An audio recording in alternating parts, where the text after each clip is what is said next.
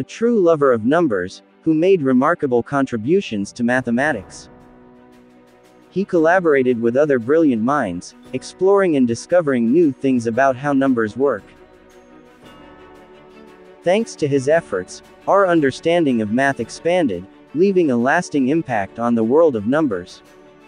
Meet Godfrey Harold Hardy. Hardy came into the world on February 7, 1877, in Cranley, Surrey, England. He was born into a family with a background in teaching. His father served as bursar and art master at Cranley School, while his mother had previously held a senior position at Lincoln Training College for Teachers. Even though Hardy's parents were smart and knew a bit about math, they couldn't go to university because they came from poor families. Hardy's talent for mathematics became apparent at a very young age. By the time he was just 2 years old, he could already write numbers up to millions. Even during church services, he entertained himself by breaking down the numbers found in the hymns into their factors. Hardy attended Cranley School up to the age of 12 with great success. He got a scholarship to Winchester College in 1889 and started there the next year. Winchester was known for its great math teaching, but Hardy didn't really like anything about the school except the academics. It was tough for him because he was shy and not very strong. While at Winchester, Hardy won an open scholarship to Trinity College, Cambridge, which he entered in 1896.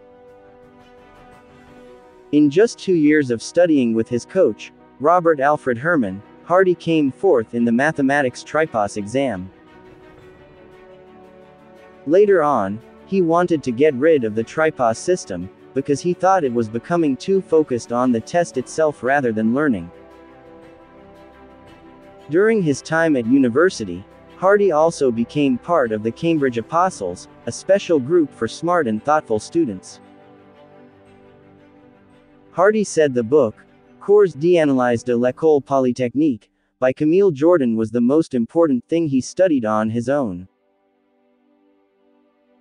It introduced him to the precise math style used in Europe.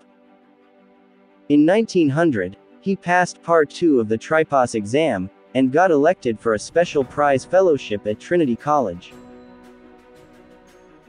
In 1903, he got his M.A., which was a big deal back then in English universities.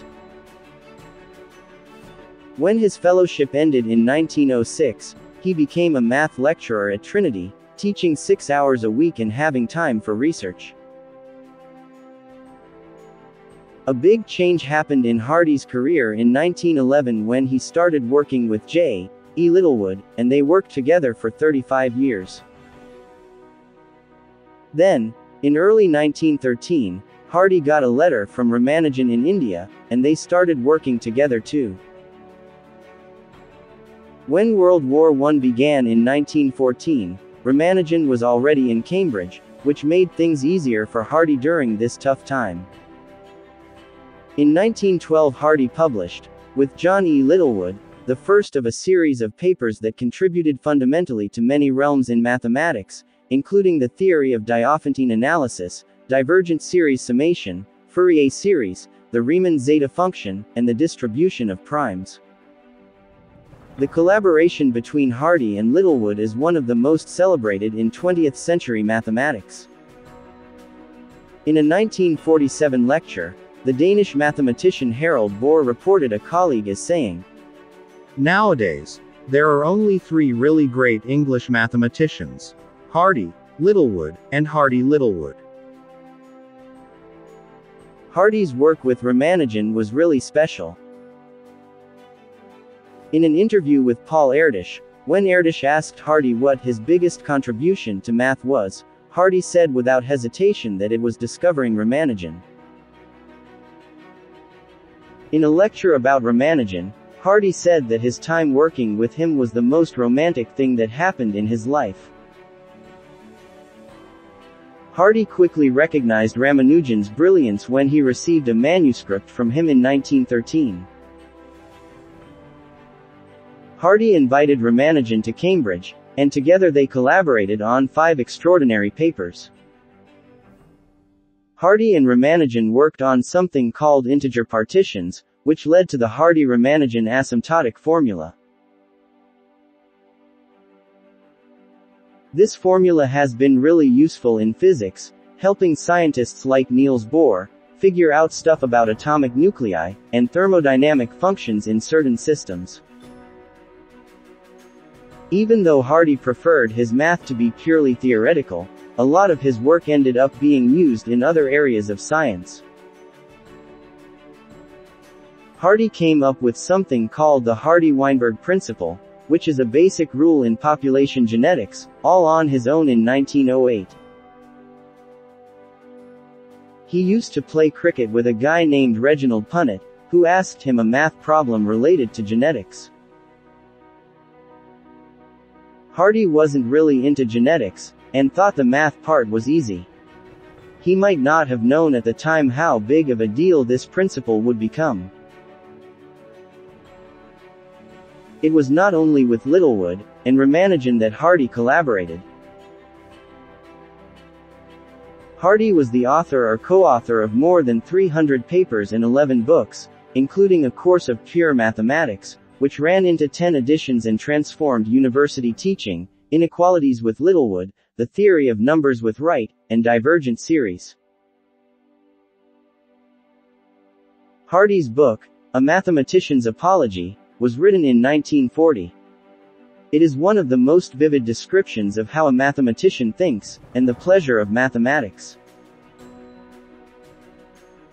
The mathematician's patterns, like those of the painters or the poets, must be beautiful. The ideas, like the colors or the words, must fit together in a harmonious way. There is no permanent place in the world for ugly mathematics.